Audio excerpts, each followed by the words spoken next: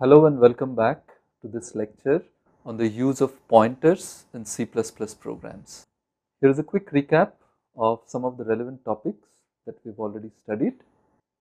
We have looked at basic programming constructs in C++. We have looked at the pointer data type in C++, and we've also looked at the address of operator, which is the unary ampersand operator, and the content of operator, which is the unary star operator. And we have also seen some of the things that we need to be careful about when using these operators. In this lecture, we are going to try to understand a little bit more the usage of pointers in C++ programs, and we will also try to understand how the contents of different memory locations change when a program with pointers is executed. So here is a simple C++ program with pointers. We have two integer variables named m and n. The variable pointer int is a pointer to an integer. The variable pointer int is a pointer to an integer. Now given this program, one might ask that if we give the input values of 5 and 6, note that here I am asking for the values of m and n, and I am reading in m and n. So I might ask that if I give the input values of 5 and 6 for m and n, then what does the program output when I execute these cout statements? Well, let us see how the memory layout for this program would be. Here I have two integer variables, and we know each integer requires 32 bits for its storage. So we need to have 4 bytes or 4 locations in the main memory for storing in each integer. So here is our stack segment where all the local variables of all functions are going to be stored, and in the stack segment these 4 locations are reserved or allocated for the variable m, which is of type integer. This is the range of addresses for these 4 consecutive locations in the stack segment allocated for m. Similarly for n, which is also an integer, we have allocated 4 locations, and these could be the 4 consecutive addresses for them. Note that I am writing all the addresses in hexadecimal. Finally, I have pointer int, which is going to store an address of an integer. So if I assume that all addresses in our computer's memory can be represented in 32 bits or 4 bytes, then pointer int itself needs 4 bytes, and these could be the 4 bytes and these could be their addresses. And pointer int is also a pointer to something, therefore it is also going to store an address, and once again assuming addresses are 32 bits long, we need 4 bytes for pointer int, and these could be the 4 bytes in the stack segment allocated for pointer int, and this could be the range of addresses for those 4 locations.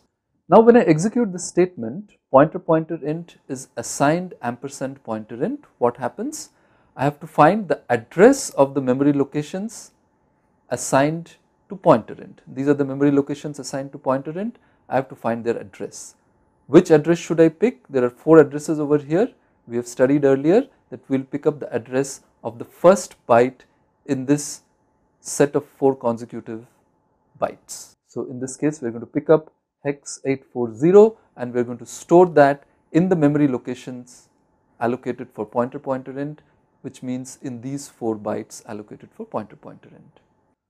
After that, we ask for the values of m and n and read in m and n. Recall that we were trying to answer the question what happens when m is 5 and n is 6. So let us read in 5 and 6 for the values of m and n. Note that in the memory the values 5 and 6, which would be input by the user from the keyboard, have been stored in the 4 bytes allocated for m and in the 4 bytes allocated for n respectively. Now I execute this statement. Pointer int is assigned ampersand n. What happens? I have to first find out the address of n, which means the address of the first byte of the 4 bytes allocated for the integer variable n. These are the 4 bytes allocated for the integer variable n.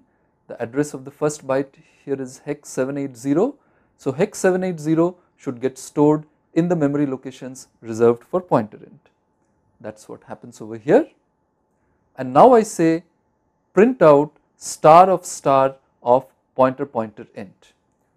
So what am I asking the computer to print out? I am basically asking the computer to print out the content of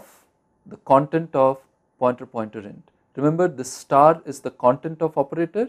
So I am saying please print the content of corresponding to this outer star, and content of what? Inside the parenthesis I have another star operator. So it is the content of pointer int. Well, what is the value of pointer int? That is hex 840. So I have to find the content of hex 840. What is the content of hex 840? That is hex 780. So now I must find out the content of hex 780. What is the content of hex 780? I must go to the address hex 780 and find out what is stored there, that is hex 6. So this statement will print 6 followed by an end of line. Next, this statement is executed. What happens? I have to find the address of the memory locations allocated for M, and in fact I have to find the address of the first byte allocated for M. These are the bytes allocated for M. The address of the first byte is hex 740. So I have to pick up hex 740 and store it in the memory locations allocated for pointer int. So that is what happens in the memory locations allocated for pointer int. I have stored hex 740. Now I am asking the computer to print out once again star of pointer int. Note that while this statement asking the computer to print out star of pointer int is the same as the statement that we had executed earlier. However, the effect of executing the statement now may be very different from the effect of executing the statement earlier because of this assignment that we have made, and in fact we will just see this right now. So what are we asking the computer to do? We are asking the computer to find the content of pointer int and print it out. Well, what is the content of pointer int? Pointer int has the value hex 840. So the content of pointer int is the content of hex 840. At hex 840 I have the value hex 740. So basically I am asking the content of hex 740, which means I have to go to the memory location with address 740, hex 740, and I have to find out what is the content over there. And the content over there is hex 005. I am going to print 5 over here. So you see that earlier when we executed the cout statement we had printed 6, and why was that?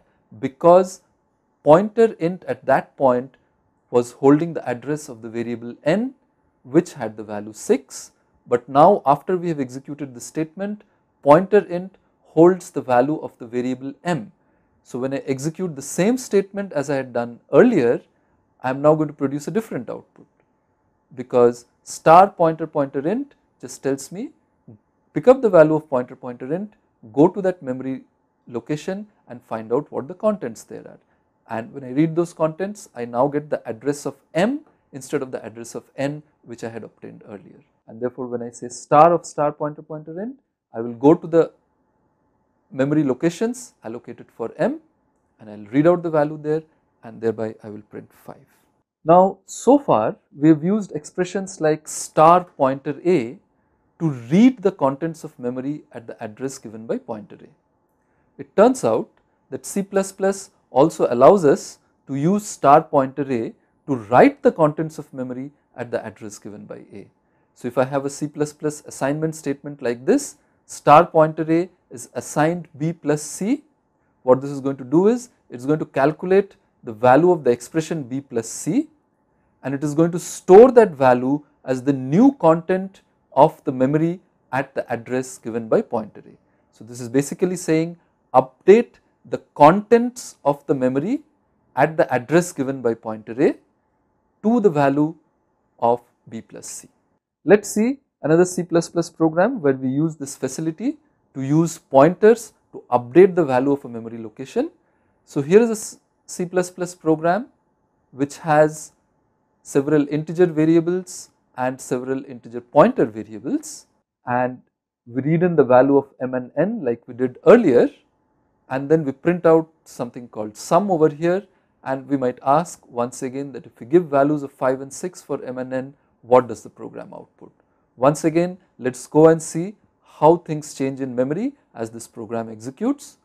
So in this case I have m, n, sum, 3 integer variables. So I need to store 3 chunks of 4 bytes in the memory. Each chunk has 4 contiguous bytes with successive addresses. So these might be those 3 chunks, one for m, one for n, one for sum.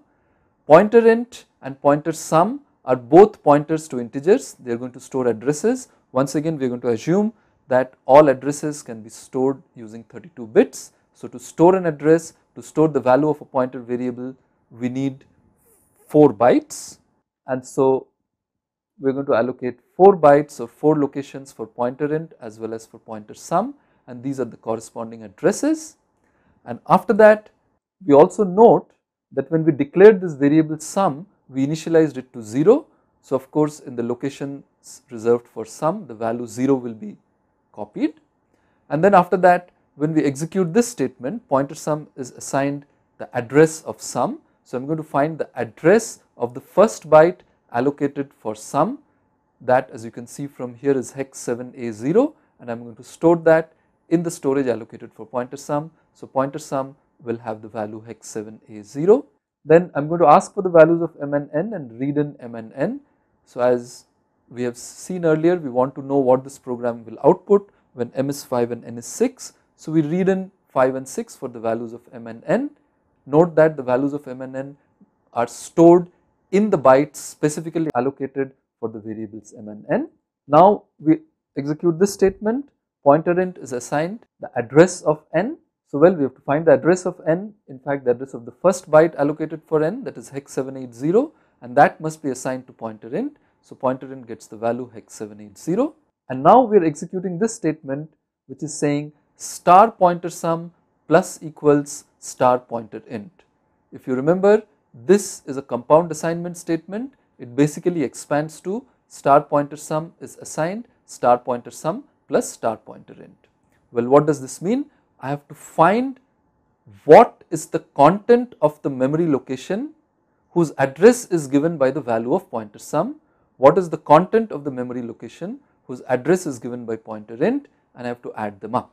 So well, what is the content of the memory location whose value is given by, whose address is given by pointer sum? Pointer sum is hex 7A0. So if I go to this address and find the value there, that is hex 000. What is the value at the memory location whose address is given by the value of pointer int?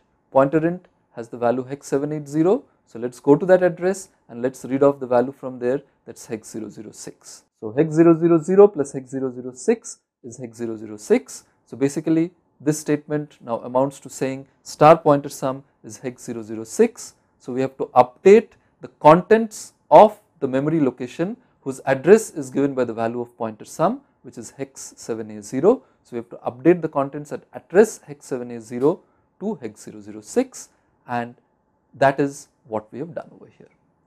Now similarly for the next statement, when we execute it, we get the address of m in pointer int. The address of m is hex 740, and once again when we execute the statement, we find the value of pointer sum, which is hex 7A0, go to that memory location and read the value from there, that is star pointer sum, that is hex 6.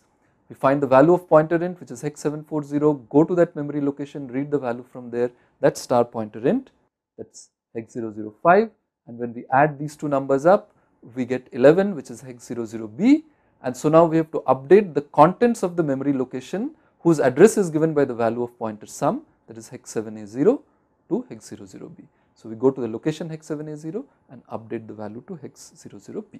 And finally, when I am required to print the value of sum, I go to the memory locations allocated for sum, read off the value there, which is 11, and print 11 in decimal.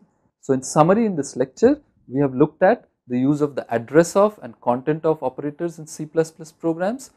We understood how the contents of memory locations change when executing programs with pointers, and we also saw how the content of operator can be used to update memory locations.